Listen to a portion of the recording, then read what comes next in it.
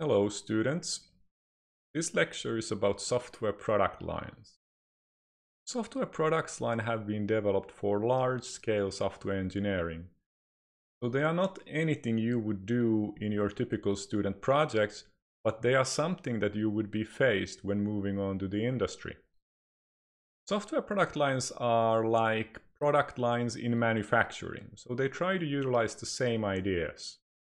Basically, it's a set of products that together address a particular market segment or fulfill a particular mission.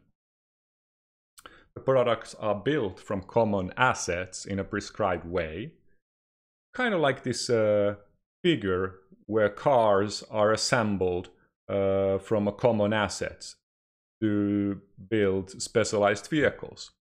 Software product lines also allow customization. Why product lines? Well, basically, they try to combine best of the two paradigms of software development. We can see two paradigms of software development. The one being software product, or one size fits all, which is that you have millions of users for the same product or service. Examples of this could be Microsoft Word, Google Docs, Google Search Engine, and so on. So there are millions of users, but the product is the same for all of them. Then another typical case of software development is tailor-made bespoke software, where basically the software is built to match a particular customer's needs. For example, a big company might order a system from a consulting company. For example, the National Railroad Company in Finland has ordered their ticket purchasing system, and it is custom made for them to sell tickets on the trains. The benefit of this tailor-made approach is that all individual concerns can be taken care of, and then the software is only used exclusively by this one company.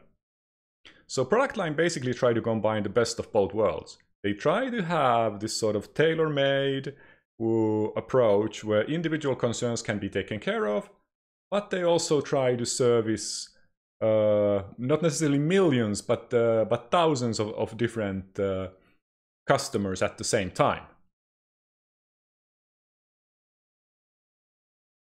More reasons for software product lines would be that you can have more different products. As previously stated, you can address the customer-specific needs, but you can also do market differentiation. You can have high-end and low-end products.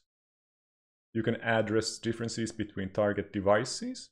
For example, if the target device has different amounts of memory, this might affect what software features are available in the software that is delivered to this particular target device. You might have legal or environmental regulations. For example, different emission regulations in the cars might determine what software features are available in the engine that control the emissions and also control the power. You also have business benefits. You can develop and support more products. You can have big productivity gains. You can have improved product quality, and finally, faster time to market.